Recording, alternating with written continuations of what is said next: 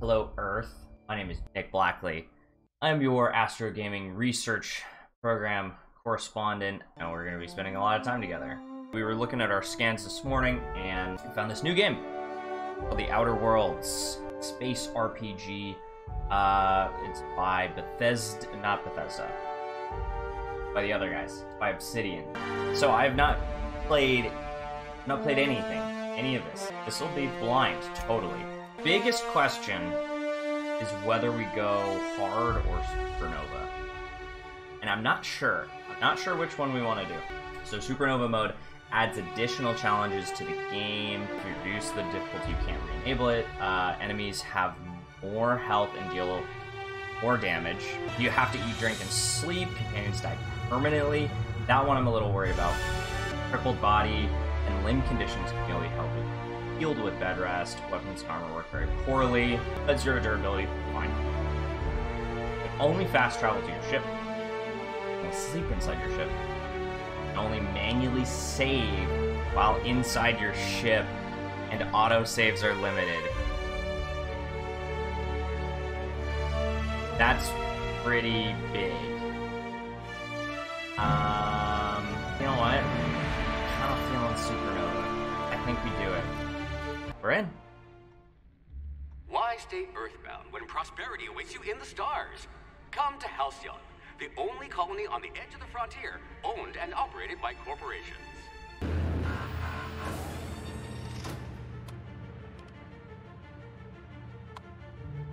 Press the button harder. There you go.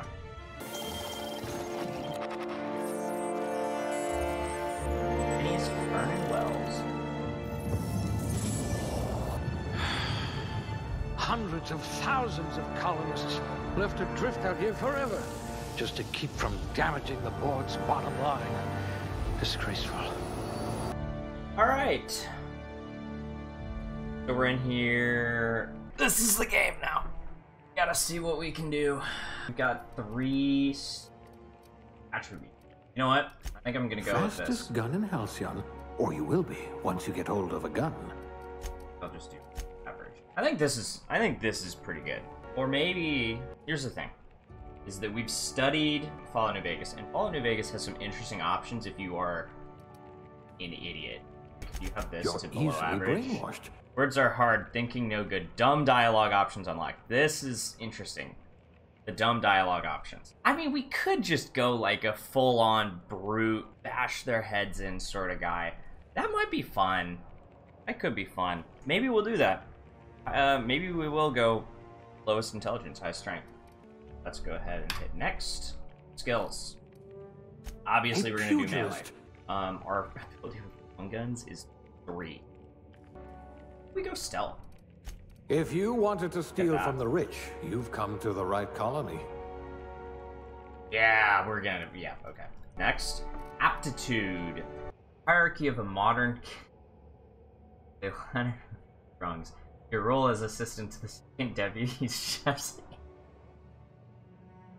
is one of middling distinction, but you are honored to pour your heart into the ritual emptying of grease pans.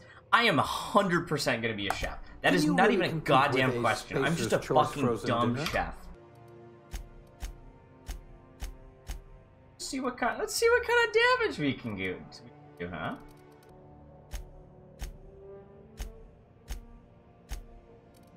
And then can I change, like, oh god. Alright, hold on. Let's find a face that we want to try to mess up here. So, okay, let's go with this. Eye color. Vampire? Okay. Okay, let's go with red.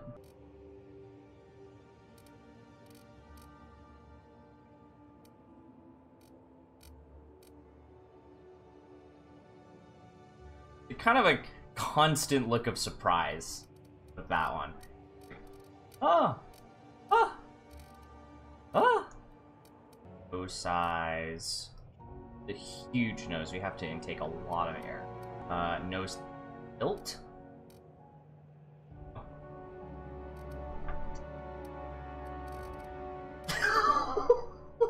Oh no! That's a crater! Gotta have the facial hair.